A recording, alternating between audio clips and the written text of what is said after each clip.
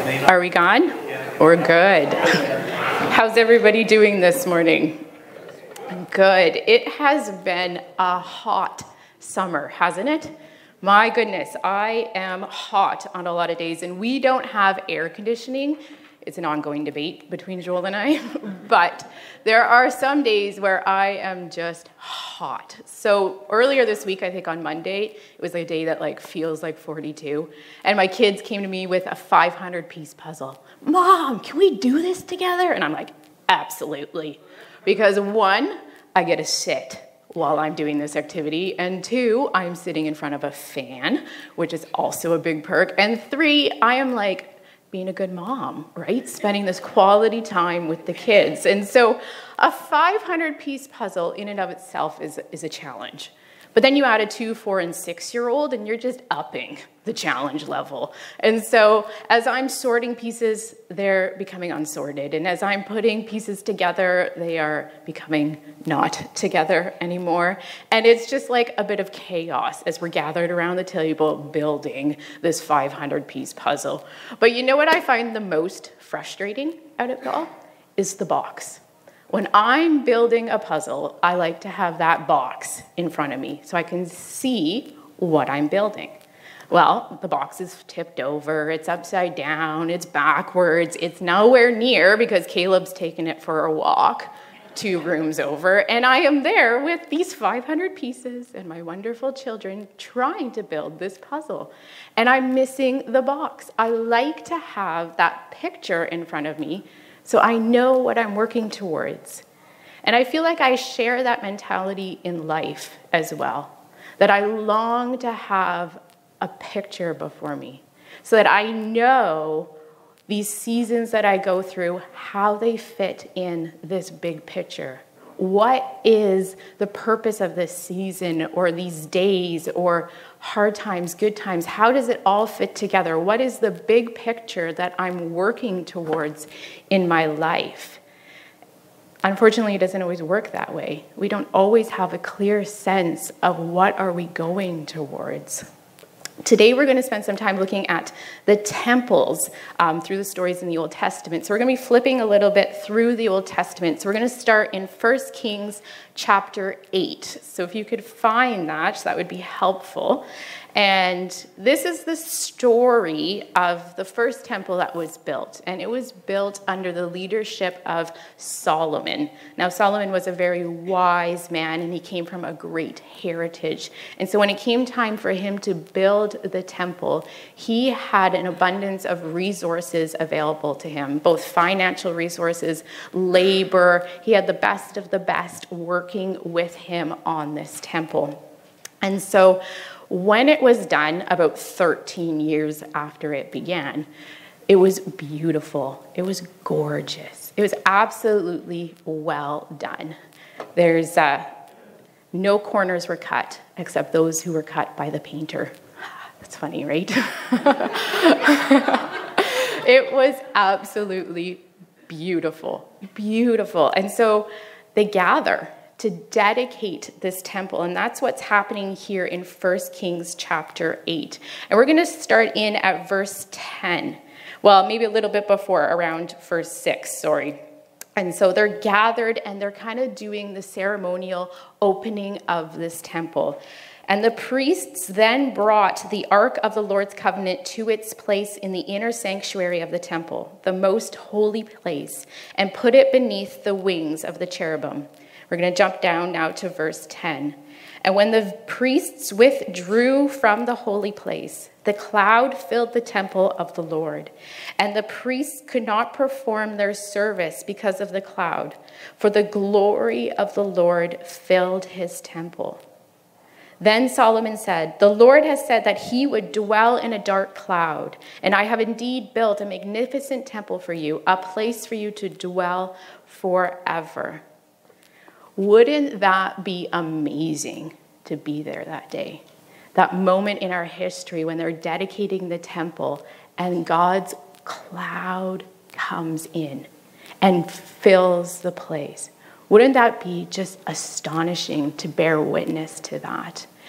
And it's even so much so, the priests can't even continue with the ceremony. God just takes over. It would just be awesome to be able to be there. And that's just part of this ceremony of dedication. They end up sacrificing 22,000 bulls and 10,000 goats and sheep. And there's these prayers of dedication and worship and praise. And it's just an amazing moment where they dedicate this temple. And so if we carry on into verse 27 and to verse 30, and this is part of Solomon's prayer of dedication. And it's so interesting because Solomon has such a wise perspective of what is actually going on that day. And he says, but will God really dwell on earth? The heavens, even the highest heavens, cannot contain you. How much less this temple I have built? Yet give attention to your servant's prayer and his plea for mercy, Lord my God.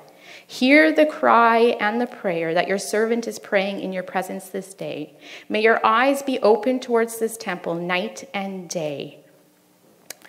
This place which you have said, my name shall be there, so that you will hear the prayer your servant prays towards this place. Hear the supplication of your servant and your people Israel when they pray toward this place. Hear from heaven your dwelling place, and when you hear, forgive. Solomon is saying, like, yes, this is an amazing temple, and yes, thank you that your cloud has come today, but we know that it's not big enough to contain who you are. And that you are in the heavens, but we're pleading, Lord God Almighty, would you always have your ear bent towards this temple and your eye on this place, that as your people come to worship and come to pray, that you would hear us and be near to us. And Solomon says another very interesting thing in verse 38 that I just want to pause on, because he says, or verse 39, when you hear from heaven your dwelling place, forgive and act, deal with everyone according to all they do, since you know their hearts, for you alone know every human heart. So in light of this absolutely astonishing, amazing, totally top-notch temple, Solomon is saying it's all about the heart. He recognizes that about himself and about all of the Israelites, that the Lord is honored and glorified because they have built this temple according to what he's asked. But he is looking at the heart of each member of that community. And so the day continues, and the Lord appears to Solomon, and now we're in chapter 9, and he makes a response back. And he says, starting in verse 4, as for you, if you walk faithfully before me with integrity of heart and uprightness, as David your father did, and do all I command and observe my decrees and laws, I will establish your royal throne over Israel forever, as I promised David your father when I said, you shall never fail to have a successor on the throne of Israel. So he too says, it is about your heart. And then he says, but, and as Pastor West likes to say, this is a big but. But if you or your descendants turn away from me and do not observe the commands and the decrees I have given you and go off to serve other gods and worship them, then I will cut off Israel from the land I have given them, and I will reject this temple I've consecrated for my name. Israel will then become a byword and an object of ridicule among the people. The temple will become a heap of rubble. And that's exactly what happens. Israel's heart turns from the Lord years from this day, and their heart becomes bent towards the idols of the land and the things that are not of the Lord. And what the Lord says here comes true. Because eventually Babylonian comes and takes over Jerusalem and takes the Israelites into exile, and the temple is destroyed. It's literally a heap of rubble by the time it's done. And so now these Israelites spend 70 years living away from their homeland, away from that temple, away from the place that God has called them to do, and they're living under the leadership of these Babylonians. And it's not how they would like life to be, I'm sure. Now, eventually, I'm no historian buff, so the facts are very scarce. But eventually, Persia takes over Babylonia, and they say to the exiles, you are welcome to go home. and they start sending the Israelites back to Jerusalem in waves. And so we're going to pick up the story now in Ezra. So we're going to flip to Ezra, and Ezra and Nehemiah are the books in the Bible that tell the story of those Israelites after living 70 years in captivity and their journey back to Jerusalem. So Ezra is paired with, and you're also going to need to find Haggai. Now, Haggai is a very small book in the Bible, and it is a prophet that the Lord uses during this time in history to speak to his people. And so we're actually going to start in Haggai. So you're going to need your fingers on Ezra and Haggai. So the Israelites have returned back, and they're rejoicing, right? We're back where we've come from. We're back to our homeland, our roots, and we're leaving behind that life we had in exile. And they start to reestablish life for themselves, right? They start to build homes, plant gardens. You know, I'm sure they did it all with such a great joy in their heart because they are no longer way over there.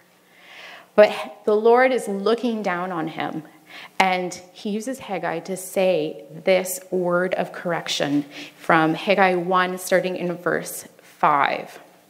And this is what the Lord Almighty says: "Give careful thought to your ways. You have planted much, but harvested little. You eat, but never have enough. You drink, but never have you full. You put on clothes, but are not warm. You earn wages, only to put them in a purse with holes in it." This is what the Lord Almighty says: "Give careful thought to your ways.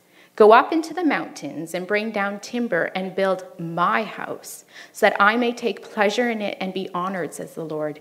You expect much, but see, it turned out to be little. What you brought home I blew away. Why, declares the Lord Almighty?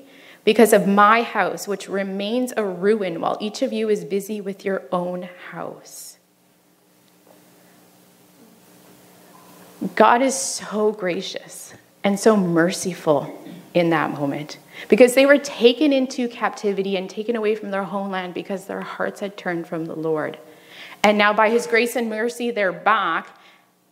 And are their hearts fully turned back to the Lord? And God is so gracious, and he's like, hey, let me give you a tip. You got to get your hearts right. The condition and the posture of your hearts need to be bent towards me. And what I'm asking of you in this season is to rebuild the temple. And the Israelites take that to heart, and they began to rebuild the temple of the Lord. And so now we're going to look at Ezra chapter 3, verse 10. And so they rebuild the temple of the Lord. They start gathering resources. And we need to remember that they don't have the same deep pockets that Solomon did. They don't have the same wealth of resources, but they try their best. They're under the leadership of two young men, and one who has a very difficult name. There's Joshua, and then there's Zerubbabel, or something like that.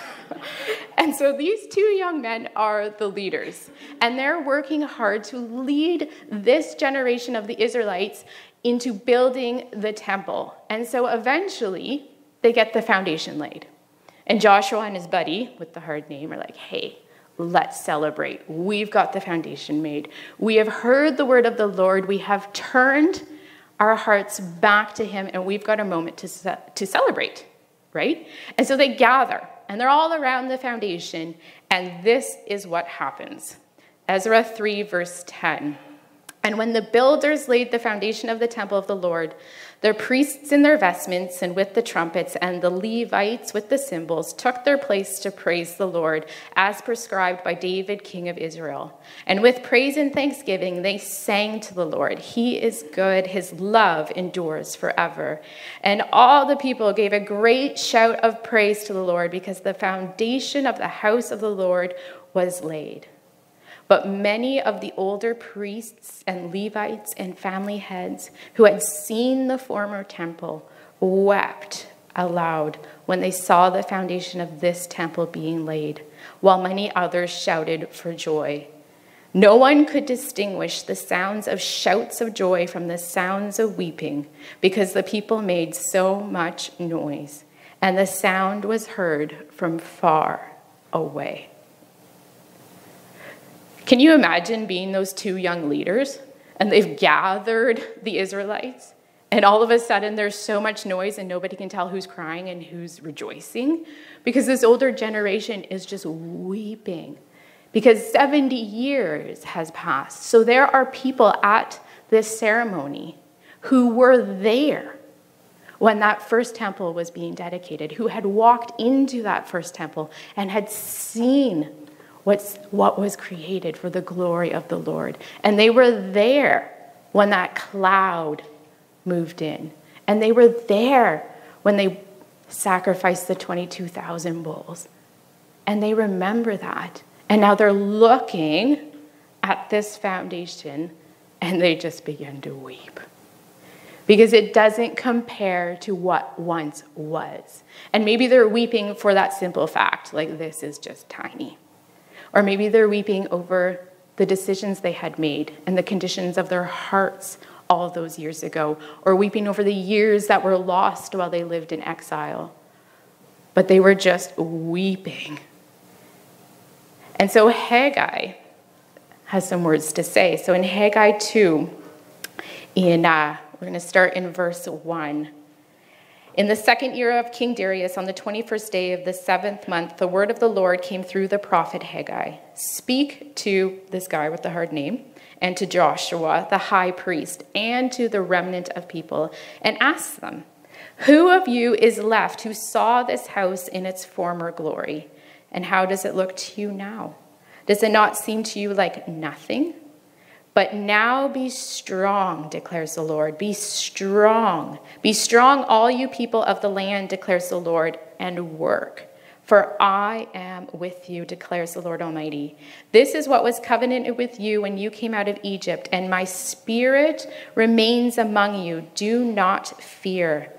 This is what the Lord Almighty says. In a little while, I will once more shake the heavens and the earth, the sea and the dry land. I will shake all nations, and what is desired by all nations will come, and I will fill this house with glory, says the Lord Almighty. The silver is mine and the gold is mine, declares the Lord Almighty. The glory of this present house will be greater than the glory of the former house, says the Lord Almighty. And in this place I will grant peace, declares the Lord Almighty. Man, what a word from the Lord. For those people whose faces are stained with tears, to hear God say, don't worry, I got this. I have that puzzle box. I know the full picture. And I'm asking you to trust me. And in this season, I'm asking you to work on rebuilding the temple. And don't worry that it's smaller. Don't worry that it's different than what once was. Because my spirit remains in you and with you. So work. Just go for it. And what a moment. Right? And I can just see in my mind's eye that older generation lifting their faces, and they have a choice. They have a choice to believe that that word that Haggai told them is true. Or they have a choice to just live in the past and not dedicate their lives to this new temple. As I read this story, I feel like it's so applicable to our own lives. That God's glory and his presence is here with us today. That God is with us and he's saying, don't worry, don't fear. I am with you. And work. And work at what, we may say.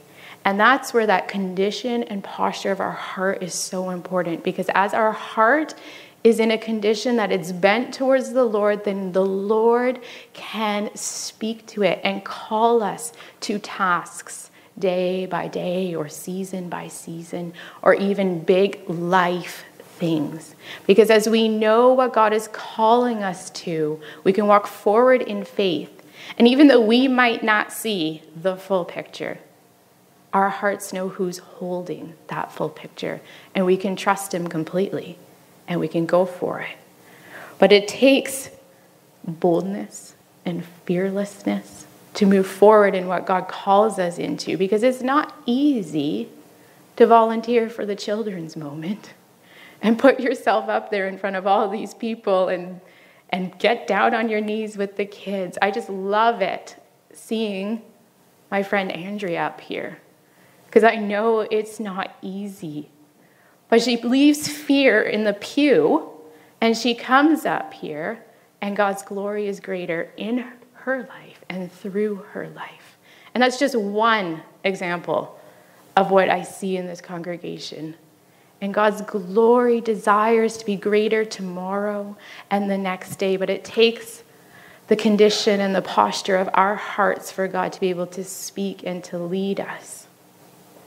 Earlier this month, our family spent a week down in Penn Yan, New York, and the intention of the week was for the mornings for Joel and I to study under the leadership of a man named Penn Clark. And the week was different than we had anticipated, but it was still good. And there was this moment in worship and prayer that it was like God gave me a glimpse of that box. But his words were something like, Petra, these are some of the giftings that I have in you. Pursue them. Work towards them, because my glory wants to be greater in your life. And then the next breath, it's like, and these are some of the giftings that your marriage has. Pursue them and work towards them, because my glory wants to be greater in and through your marriage. And that is like, I have no idea what that big picture is. It's like Caleb took it to the few rooms over, right? But you trust who's leading you, and you can put pieces together or start a little section over here and a little section over here, and eventually, Lord willing, we will see the full picture of what we're working as in our individual lives, but also as a collective group of people who love the Lord. I don't think we ever get to retire from being the living temple of God. I don't think we ever get to say, well, God's reached top-notch glory in my life, and I'm out, right? God always desires a greater glory in and through our life. And it's in those small things like that song that Matt sang.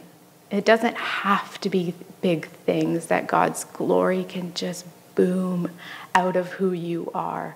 But it's in those small things that can change the world, because as God's glory is bigger in and through us, the world is changed.